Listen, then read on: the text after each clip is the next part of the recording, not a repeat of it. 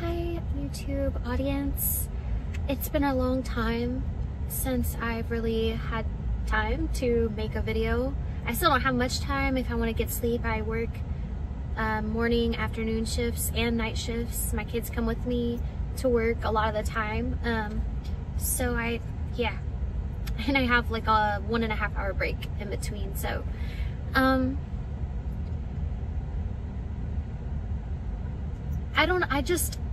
I'm so tempted to just call the police department again. I know it wouldn't do anything, but the police department where Katelyn lived, and ask them how they are okay knowing what they know about Katelyn's story, assuming they know anything. I mean, maybe that's giving them too much credit. And I'm not like a police hater or anything like that, but in her case, or lack thereof, there never really was a real case that was followed through with at all. I'm so tempted to just call the police department and outright ask them, how are y'all okay allowing the siblings of Katelyn Nicole Davis to go back with this man who did horrific things, not just on account of Katelyn, but her cousins as well. They also testified to the same abuse from him, sexual abuse. So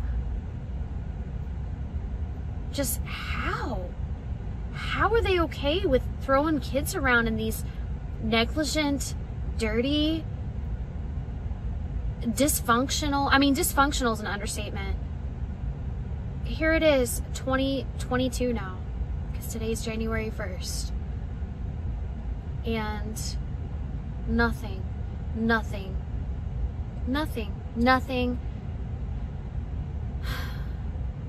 When it comes to Katelyn, we really have to, it shows that we, and by we I mean, you know, each other's neighbors, like to strangers, we have to look out for one another. Because Katelyn couldn't rely even on the police, on the school system, on her psychiatrist, on CPS. Had there just been a stranger, like whoever you watching this video, myself, everyone else who met Katelyn and other kids like her and want to help her, we need each other. Because we can't always rely on the people who are supposed to help or who are supposed to care. And something else too.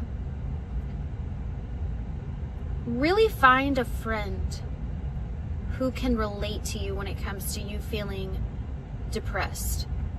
And I don't just mean sad. I mean, if you feel suicidal, if you have tantrums and you just explode and you don't know why, and you need to find, and you will one day find a person like this, because I have. You need to find someone who can relate, because most people, most adults, if they cannot relate, they just think that you're choosing to feel that way.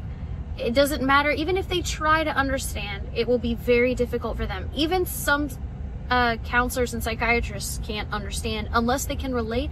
They just don't understand, and then you're only going to feel worse.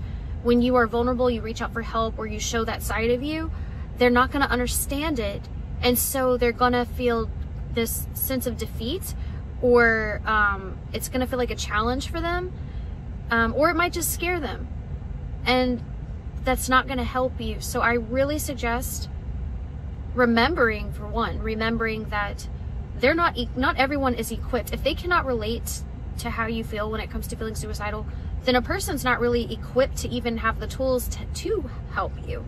So if you keep that in mind, that helps. That'll remind you that it's not a personal thing. They literally cannot help you. Or find a friend who can relate to you. Even though, yes, it's, you know, y'all are both going to be drowning together instead of someone throwing you a life jacket. At least you're not alone, and that person will understand. Everyone deserves someone who can understand them, because indifference is what can be killer. And a man named Rod Starkey from the Katelyn community, he mentioned one time how indifference is what pretty much was in Katelyn's family. Everyone was indifferent to her.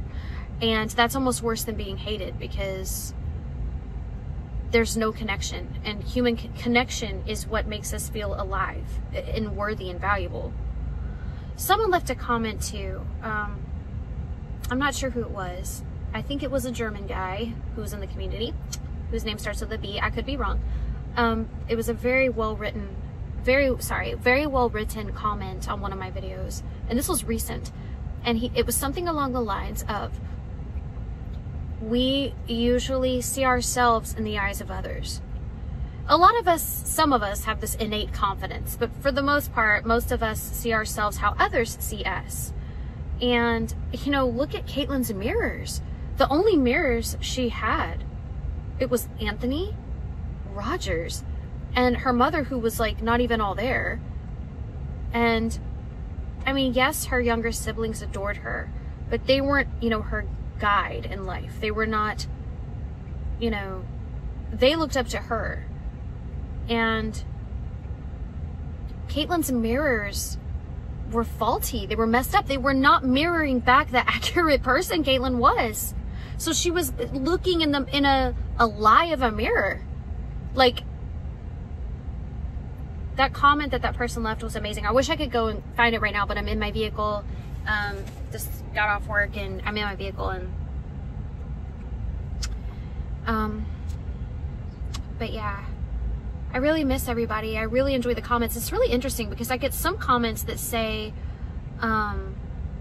like they agree that the system is hard on dads, like in Matt Davis's case, like they can understand that. Then I have other comments of people saying like how horrible, this man's just making excuses to have not seen his daughter. I recently had a lady leave a comment saying that even for women the system can be difficult because she's going through that right now.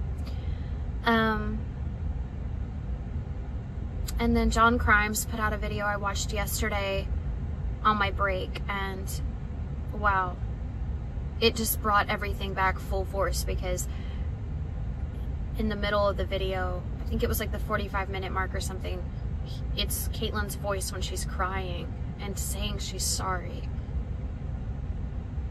You know, something that tends to fuel feeling suicidal is this, you just replay in your mind all the evil things people have told you, and it's almost like you feel like you have to believe it. You feel like you have to believe it. And it will cause sorrow. It will make you feel like you owe an apology. When you feel that way, do the opposite. Try your hardest to think of the nice things people have said to you. Try to counteract all the evil people have said. And yeah, it's snowing right now. I live in Arkansas now, and I moved here last year. And it's funny because they never get snow where I am, and now and it's like the snow followed me. You know, I still think about how Katelyn's psychiatrist, he had a monetary incentive to give her the Prozac. It even said with the pill bottle, that she needed to be monitored. And this was for an adult. This wasn't even for a 12-year-old. So, unbelievable. Unbelievable. He went on a vacation too, right after she ended her life. Her psychiatrist did. Went on a vacation with that monetary, you know, they get bonuses and stuff. I hope I worded it correctly. Her psychiatrist has monetary incentives aside from his usual pay. When they, for every prescription they write, they have a certain bonus they get for vacations and things like that. And this is here in the States. That's how it works. And just disgusting. Disgusting. No one has even spoken out. I don't mean in her family. I mean, like, no one who worked at her, like, I'm a part of some Facebook groups, like, for Rome, Georgia and things like that. And the things that they get all, I just don't understand. I don't, how, it will always amaze me how people who've learned about Katelyn and they've seen her in videos haven't been captivated, haven't been touched to a point where they want to see if anyone was ever held accountable. You know, if mainstream media jumped on this case, I have no doubt in my mind that, let's say this was on like Fox News or CNN or some major YouTube channel like the Young Turks or something, or Joe Rogan. Let's say Joe Rogan was talking right now and he was like, yeah, y'all hear about this little girl, beautiful little girl, yeah, big blue eyes, very smart too, I forgot, you know, she was 12. Listen, you know, I imagine that's how Joe Rogan would talk about her. I guarantee you, suddenly, those police would have a kick in the butt to finally see, you know, hold everyone accountable. But this is like, her case is a reflection of what I see all the time with kids in situations where parents shouldn't have been parents. I'm sorry. Why is it so easy to just have kids? Katelyn was precious. She was precious. Many other kids like her are precious. And they don't even know it. And not just that, but they hate themselves. They hate themselves. And then social media is like another layer to the self-hatred, because I'm in my 30s, okay? And I'm not in school. I'm not in this like competitive dynamic, you know. At work, it's different than school. And even myself, when in my 30s, when I'm sitting there scrolling through like Facebook or Instagram or whatever, I find myself like devolving emotionally into this like mindset of, oh no, I've got to look this way, I'm a loser, look how successful this person is. I can't even imagine how that would feel at Katelyn's age, while living in a trailer, neglected, playing mom to your siblings, having no personal space at all, not being able to, you know, explore your creative side. Like, she was a singer, she probably was an artist too, who knows really all of Katelyn's talents, but she had no tools to be able to really make them grow. She had no foundation to grow on. She had all these gifts and nowhere to put them.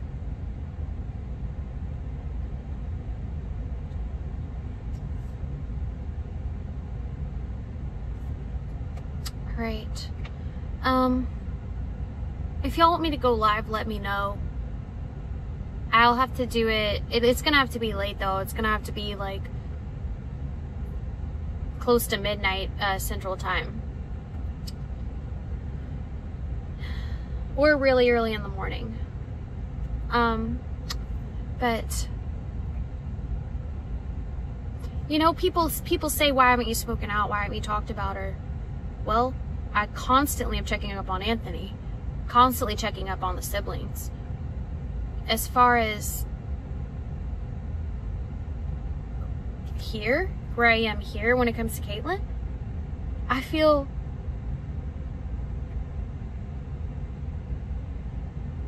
how do I word it?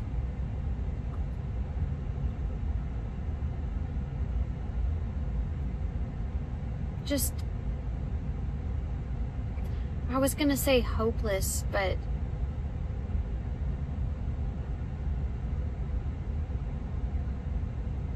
yeah, I mean, I don't want to be negative.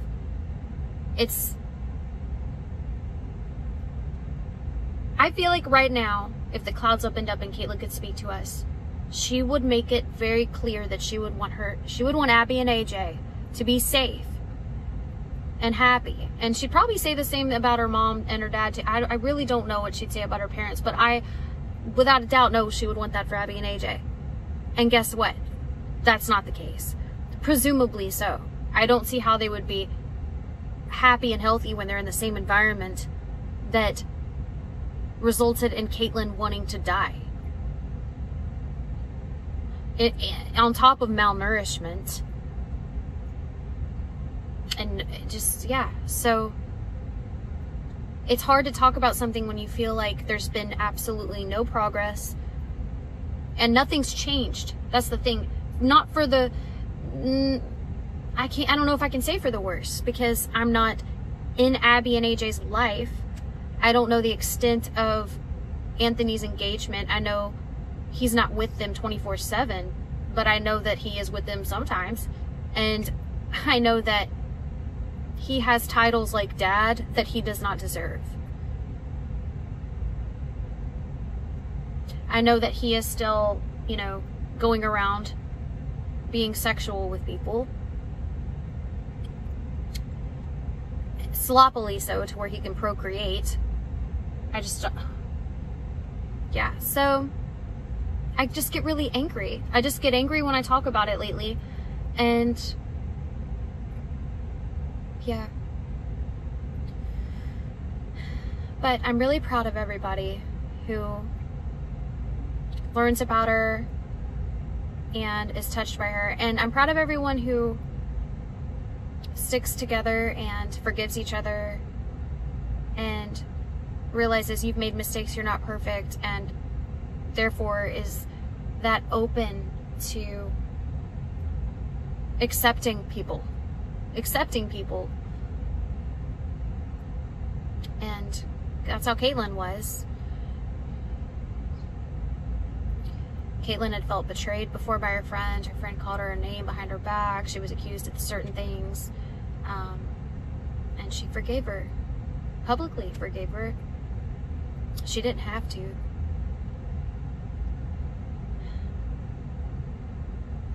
You have to forgive yourself, though, too, mostly. If you don't forgive yourself, it's harder to forgive others. If you don't forgive yourself, you're going to feel shame, and then that's straight to a path of not valuing your life, which opens the door to feeling possibly suicidal. So you have to forgive yourself. You deserve to forgive yourself. None of us are perfect. We all have our failures, our addictions, our fears, our setbacks, chronic procrastination, reclusiveness, self-loathing. And we're all gonna die one day.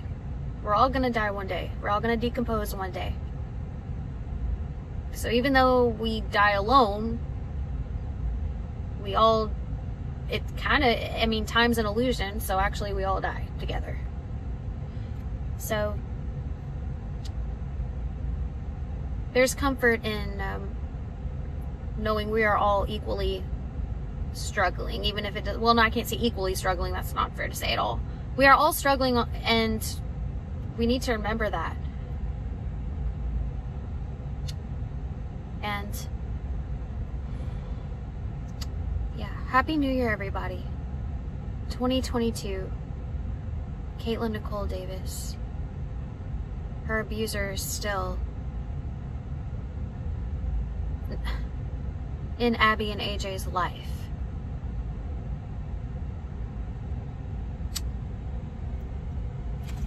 Yeah. All right. Good night, everybody.